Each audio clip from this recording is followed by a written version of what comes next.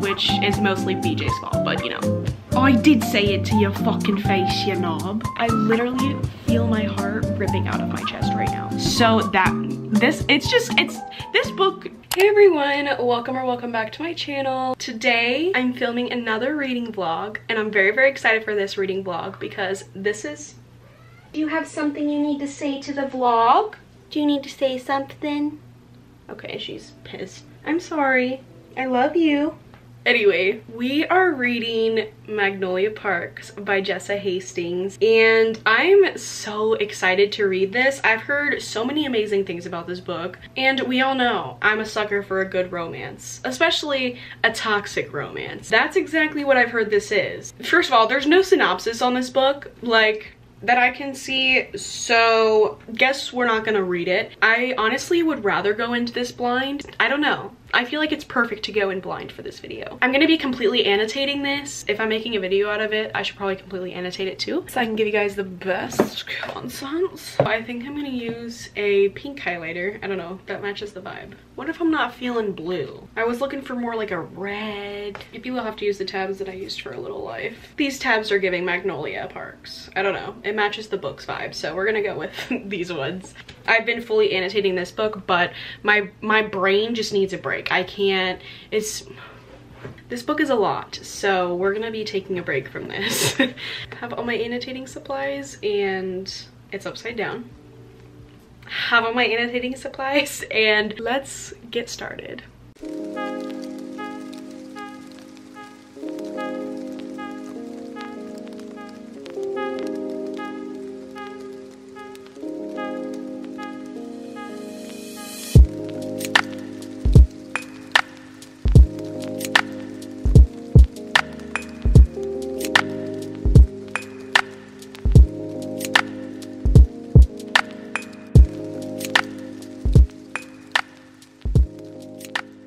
I love that this book is British because I just am reading the dialogue with a British accent and it's just 10 times funnier. I did say it to your fucking face, you knob. Anyway, I've barely read anything, but I wanted to show you guys my annotations. These are my annotations for Magnolia Parks, and I've already annotated a couple of things, but I've literally been underlining so much already, and I'm barely 20 pages in. I love her writing so far, and I just have a feeling I'm really gonna like this book, and I'm really gonna like her as an author, because I just love the way that she writes things. I don't know, she like writes things very beautifully. So yeah, I'm gonna keep reading.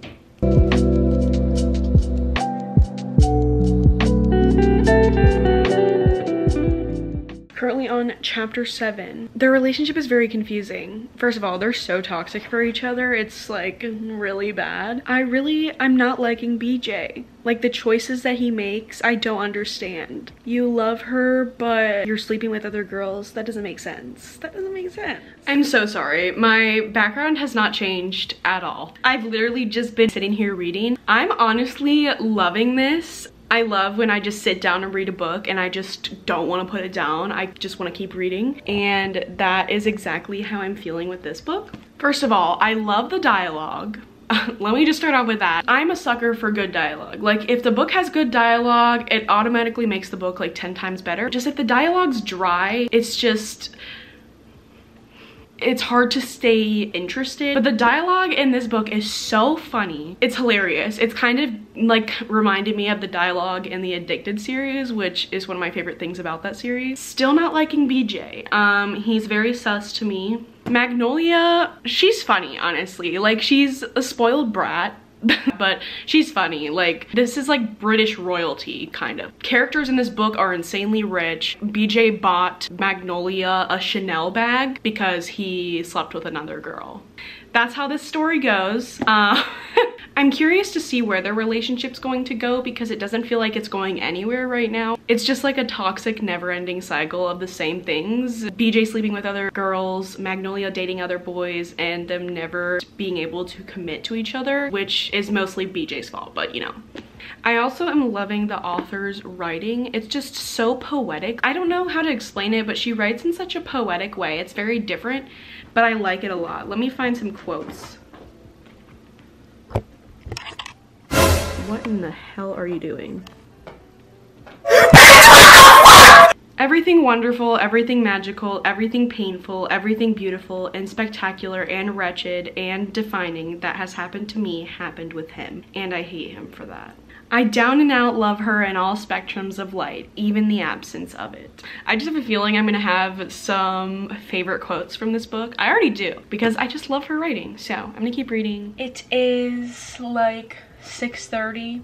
It's probably not 6:30, it's probably like 6. I'm now on chapter 32, page 250, so I'm over halfway. Okay, I don't know if this is a thing that other people go through, but whenever I'm reading a book that's like really, really good, I'll be like thinking about it at work or like thinking about it when I'm not reading the book, and I get confused whether it's a book I'm reading or a show I'm watching, and I literally like, I don't know why that happens. I think it's just because the book's so good. I can like literally visualize it in my head so much that, anyway, that probably doesn't happen to anybody else. But that's what's been happening with this book. Basically, that means it's good. I've been tabbing a bunch. I'm loving the banter. I'm loving BJ and Magnolia and their little found family friend circle. I really like it, but it's also like incredibly toxic. You can tell that they all really love each other, but it's still so incredibly toxic. I'm literally, when I'm reading, I'm sitting here screaming at the book like, BJ, what are you doing? BJ and Magnolia. I couldn't tell you like if they're possibly gonna get together or not, because you can't really ever tell. I'm gonna go read, and I'm gonna be reading in the same spot that I always read. It's over on my chair.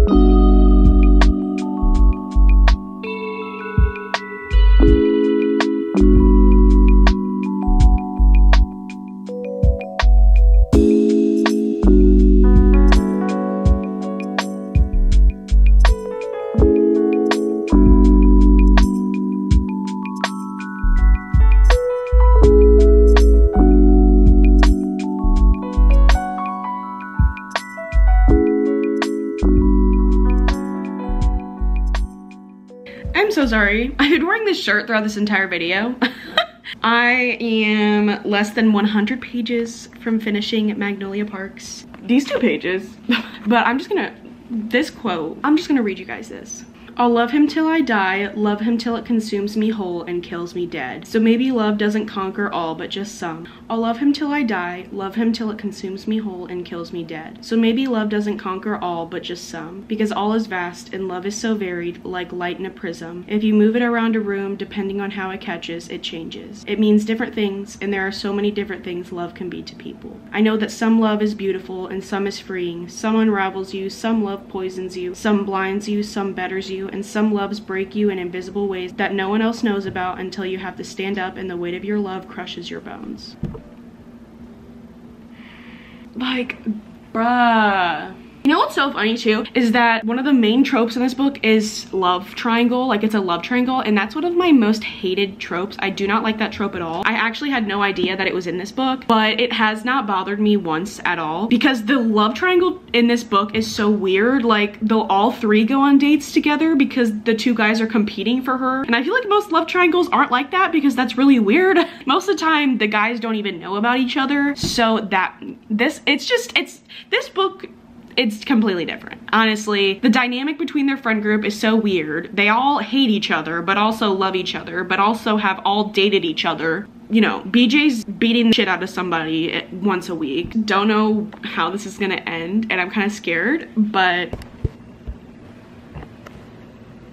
Chapter 57 just literally ripped my heart out. I literally feel my heart ripping out of my chest right now.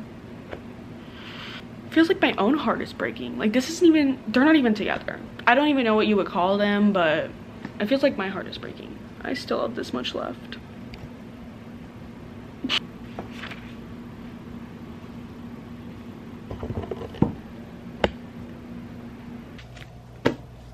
I just finished Magnolia Parks.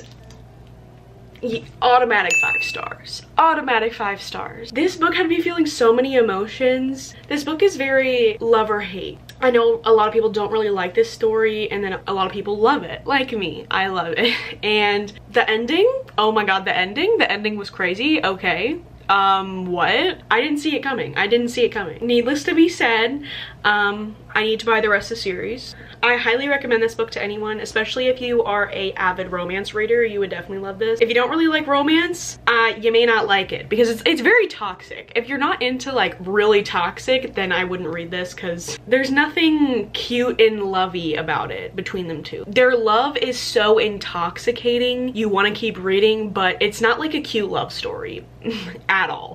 I hope you guys enjoyed this video. I haven't done a reading vlog in a while, so let me know how you liked it. Make sure to hit the subscribe button so you don't miss any content from me, and let me know if you want to see me read the rest of the series. I'll do it for you. I'll do it for you. I'll see y'all in my next one. Bye.